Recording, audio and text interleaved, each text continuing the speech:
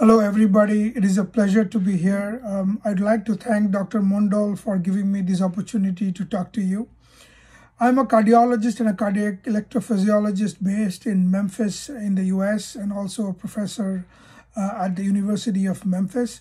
So today I'm going to talk to you about the cardiac risk factors and how yoga helps prevent or helps to cure as part of complementary and alternative medicine when used along with modern medicine to cure a large number of heart disease. Now, why heart disease? Not that because I am a cardiologist, but the reason is heart disease is the biggest killer in the Western Hemisphere as well as turned out to be a biggest killer in India too.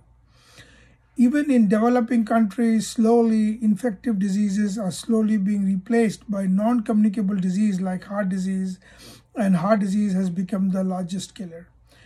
In countries like India, as well as in most countries in the West, heart disease kills more people than many other types of disease combined. Almost twice the number of people die because of heart disease than those that die because of cancer.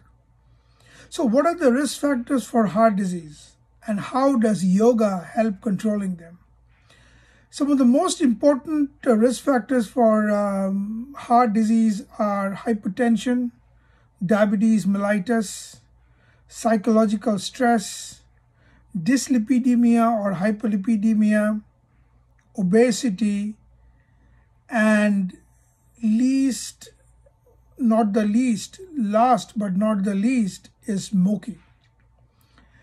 Now, hypertension is responsible for over 7 to 8 million deaths worldwide. It is a huge problem, a large burden. Multiple randomized controlled trial has shown that meditation plays a good role in bringing down both pre and mild to moderate hypertension. I was one of the cardiologists who wrote down the guidelines for the American Heart Association, the world's largest body for cardiologists, cardiovascular surgeons, and researchers in cardiovascular medicine. In that, we clearly stated that mild to moderate hypertension is actually helped by doing meditation. And as you know, yoga, a large part of yoga is actually meditation. Though the results are modest, but that can be helpful because remember, some of the RCTs has shown that as much as 5 millimeter of mercury of systolic blood pressure to 10 millimeter of mercury of systolic blood pressure and between 3 to 5 millimeter mercury of diastolic blood pressure can be decreased by the practice of yoga alone with dietary changes like decreased salt. Now, you might think that is not big, but that's not true. The reason is the numbers might look small, but just 5 millimeter mercury of decrease in blood pressure can result in 3 to 5% decrease in coronary artery disease or cardiovascular disease.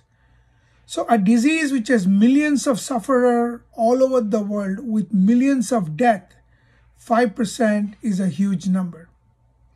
There has been many RCTs, including using things like transcendental meditation, yoga, different types of yoga, and they have consistently shown that blood pressure has a modest role in decreasing hypertension, preventing cardiovascular death. Now let's go to the second biggest problem, that is diabetes. India, as you know, is a country where diabetes is almost epidemic. Huge millions of people have diabetes and they are being diagnosed every day on a daily basis. A couple of years back in 2017, it has been estimated around 1.37 million people worldwide died because of diabetes. 3 years after that, today, we don't have the exact number, but I can guarantee you it will be much bigger. So there are good medicines for diabetes. But yoga plays a dominant role along with medicine. There is no medicine which does not have a side effect. Some medicine are even dangerous for the heart. They may improve your diabetes but are dangerous for the heart.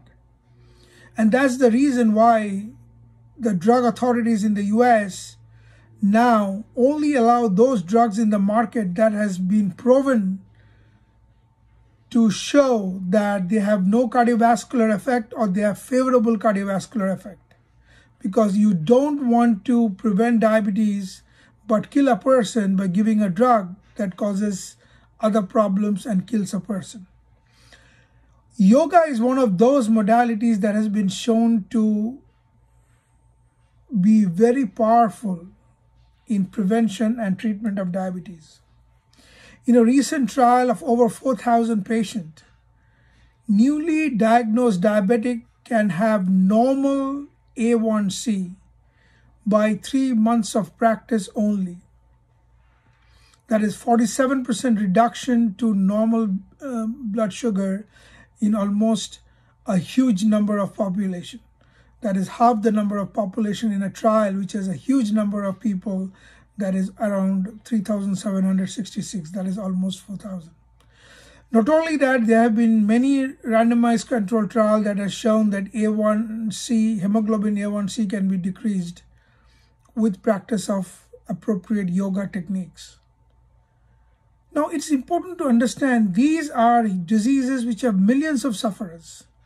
So when you combine appropriate medicine with change in lifestyle, change in diet, yoga, you can achieve much better result than by drug itself. Plus, when you try only drugs, there may be a need to increase the doses of the drug with passage of time.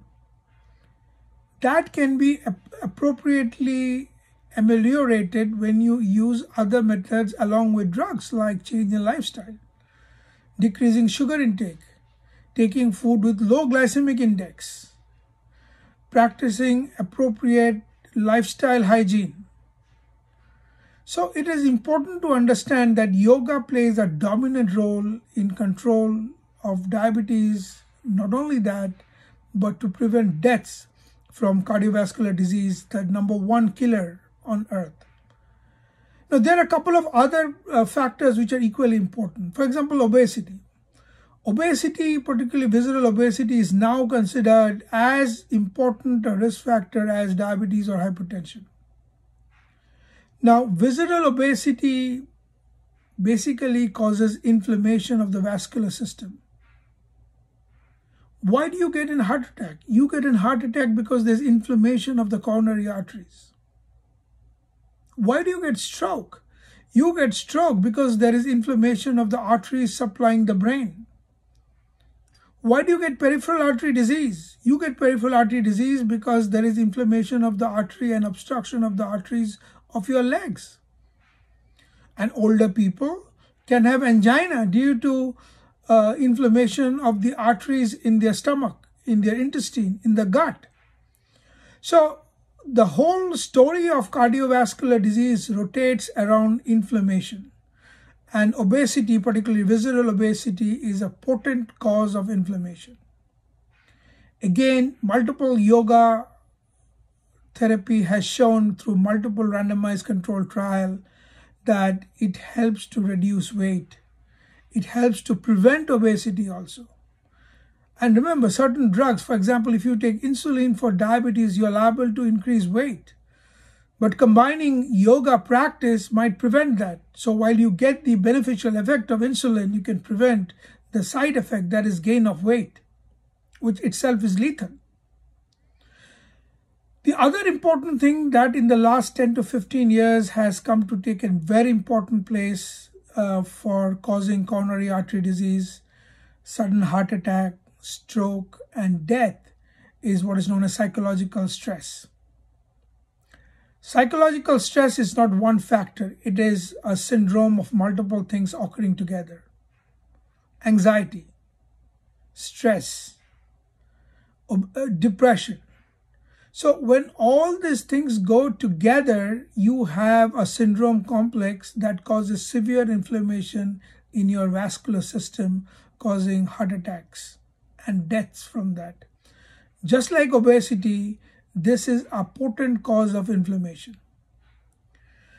And today, thanks to our living style, we get psychological stress from almost everything in life. Our job, problems in our family, our very existence in this earth with things like COVID pandemic. You cannot avoid those, but certainly you can avoid the adverse effects of psychological stress by practicing yoga and meditation. As all of you know, yoga is only 2 to 3%, maybe 5% of asanas or postures. It's 95% meditation. And meditation technique has shown to cause even genetic changes that prevent you from getting stressed out.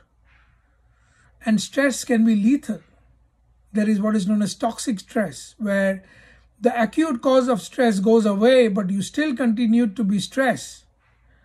And because you continue to be stressed, the body releases dangerous hormones. Body releases complex, toxic neurohormones that causes damages in the brain, damages in your heart, damages in your vascular system, leading to increased cause of death through heart attack, stroke, heart failure, name it, almost everything. And now we know practice of meditation can help prevent all of those. Not only prevent it, but actually make permanent changes in your genes so that you're less liable to get stressed out. Cause what is known as neuroplasticity, that is, change the neuronal circuits inside your brain so that you're less likely to get stressed out.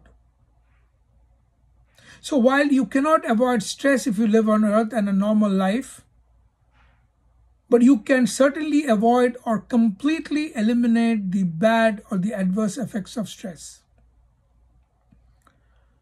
Last but not the least amongst the important adverse effects is from two important things. One is hyperlipidemia or dyslipidemia, and the last but not the least is smoking. Hyperlipidemia is a dangerous thing. You have few millions of people dying every year because of hyperlipidemia. Again, hyperlipidemia can be decreased to a large extent by practice of asanas or different postures. Different meditation techniques also help in decreasing the stress and inflammation that hyperlipidemia causes. A large number of RCT has shown that the different type of lipids in your body, for example, LDL, is reduced. Practice of exercise like light yoga, asanas, changing in lifestyle, doing simple physical cardiovascular exercise like swimming, dancing, running, cycling can actually decrease your LDL and prevent you from getting another heart attack, or prevent your very first heart attack, or make sure that you never ever get a heart attack or a stroke. So it's very important to understand the very important effects that yoga causes by decreasing all these dangerous factors. Last but not the least is smoking. Smoking is one of the most lethal addiction ever known to mankind. Starting from lung cancer to bladder cancer to heart attack to stroke, it can cause everything. Close your eyes and name 3 or 4 worst killers on earth, and unfortunately, smoking is involved in all of them. So again, there's been trial that showed that meditation, practice of asanas can decrease craving for smoking. So my friend, I'd like to stop now. The time is up. Almost every cause, every risk factors for coronary artery disease, the largest killer in this universe, is prevented by the practice of yoga. You being yoga students, yoga practitioners, yoga teachers, people who teach about yoga, meditation, scientists, it is important to understand and get it out to the lay people, and including the lay people who may be hearing my video, that you can prevent a lot of the disease burden by regular practice of yoga, which includes physical exercises, that is called asanas in Sanskrit, and meditation. Thank you very much.